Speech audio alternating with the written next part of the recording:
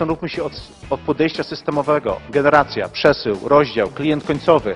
Czy możemy zoptymalizować to, co mamy teraz?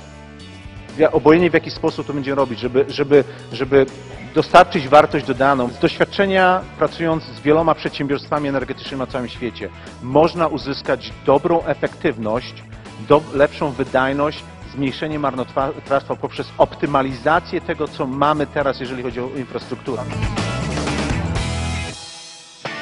Rozwój polskiej gospodarki i troszeczkę też to, co się zmienia, jeżeli chodzi o ochronę środowiska, ochronę, w ogóle ekologię szeroko rozumianą, wymaga zmian i tutaj tego nie unikniemy, więc musimy testować nowe technologie.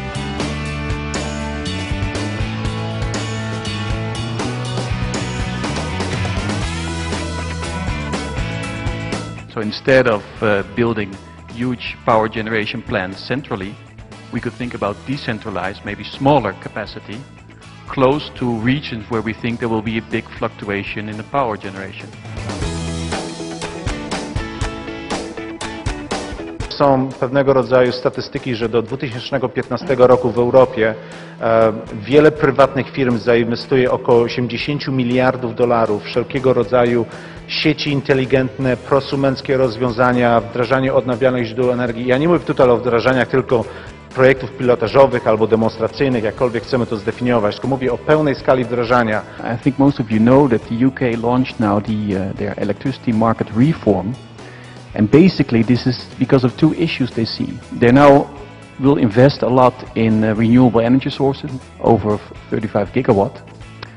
And they fear to end up in a future situation where the demand is fully covered by wind and maybe nuclear. And then what do you do if the wind stops blowing? You cannot ramp up your coal plant so quickly.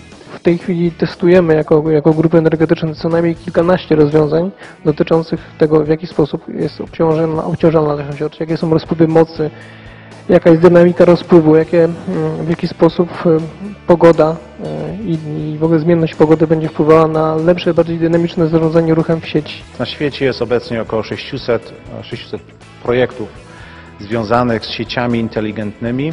Prawie 80% tych projektów ma w swojej skali wdrażanie rozproszonych źródeł energii.